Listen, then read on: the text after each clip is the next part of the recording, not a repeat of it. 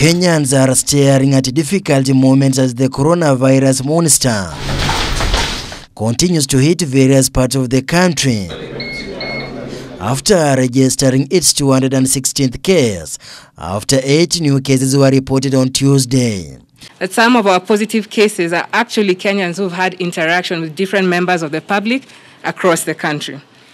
In the last 24 hours, fellow Kenyans, we have tested 694 samples. Out of these samples, 8 have tested positive for coronavirus disease.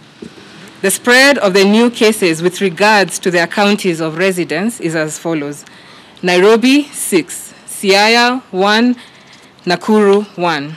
Even more worrying is the penetration of the virus to the grassroots counties, with the Health Chief Administrative Secretary Mercy Mwangangi warning the Kenyans over the surge of the numbers.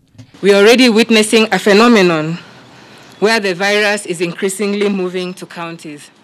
I think in the last few days you've seen the numbers in the different counties are on the rise.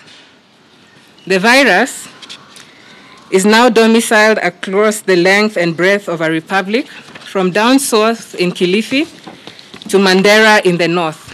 Some of the counties affected so far include Nairobi with 101 cases, Kilifi County with 10, Mombasa County with 34, Nakuru 5, Mandera 6, Kiambu 7, Laikipia 2, Kisii 1, Kitui County 2, Kajiado 2, Murang'a 2, Homa Bay 1, Kakamega 2, Nyamira 1, Nyandarua 2, Nyeri County 1, Uasin Gishu County 2, Vihiga and Kwale counties 1 case each. The country is now set for the mass testing exercise, with the process set to begin in the hotspot counties of Nairobi, Mombasa, Kwale, Kilifi and Mandera. Taking into consideration the risk profiles of clusters. And as an example, fellow Kenyans, in Nairobi, for instance, we shall prioritize the quarantine centers, hotels, isolation facilities, and hospitals. These form our top 4 priority in Nairobi.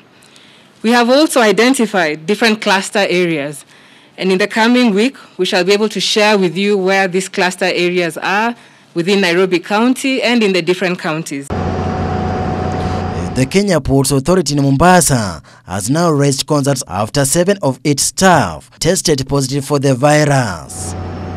The 7 are in the hospital receiving treatment, with the new cases in the largest port in Kenya coming after one of its staff, a 59-year-old James Oyugi Onyango, is suspected to have died of COVID-19 over the weekend.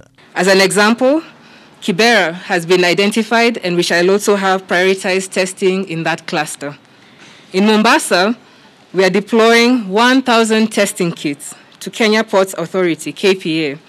And this is based on the risk of transmission that has been identified from our monitoring teams.